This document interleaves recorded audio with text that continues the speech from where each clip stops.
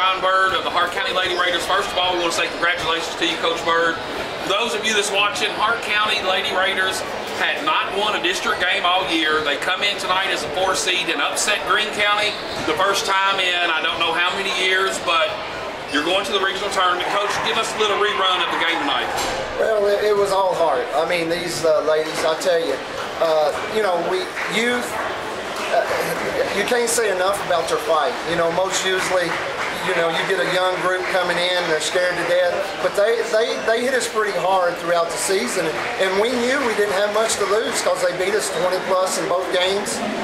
We had a really good game report for them, the scouting report, and we followed it to a T. I couldn't be any prouder than a bunch of girls than I am tonight. You know, I was just talking to Dia Bradley's father about her play tonight. You know, early on in the game, I told Paul that I kind of saw her 7th grade in her a little bit, and you know, you can expect that from a 7th grader, but most 7th graders across the state can't come in and score 5 points at a crucial moment like she did there in the last minute and 14 seconds of the game.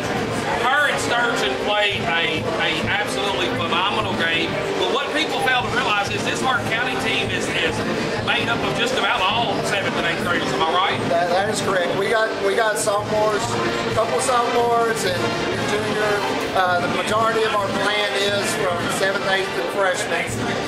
But the thing about it is, it was a total team effort, and I'm so proud of that number 11, 12 girl on the bench, our water girl. I tell you, it just took everybody, and we knew that going in, and they had to believe. And one thing about it, I scared them to death.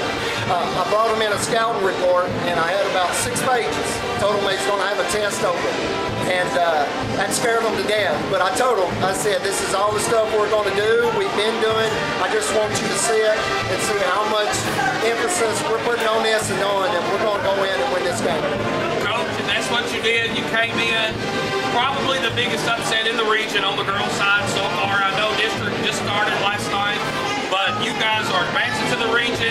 You'll play the winner of Caverna and LaRue County on Friday night to see where you stand as far as